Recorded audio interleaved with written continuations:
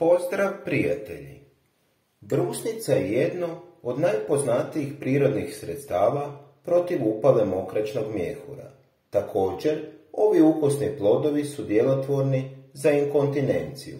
Za zdravlje mokraćnog sustava, brusnicu koristite za pripremu čaja. Treba vam 2 jušne žlice suhog ploda brusnice i 2 decilitra kipuće vode.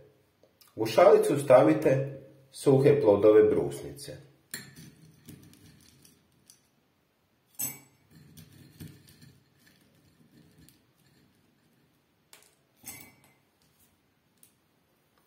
Prelijte ih sa kipućom vodom.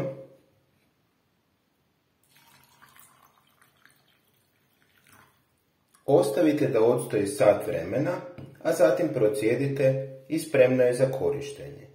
Dobiveni čaj pijte tijekom dana u gutljajima, a plodove prema želji pojedite.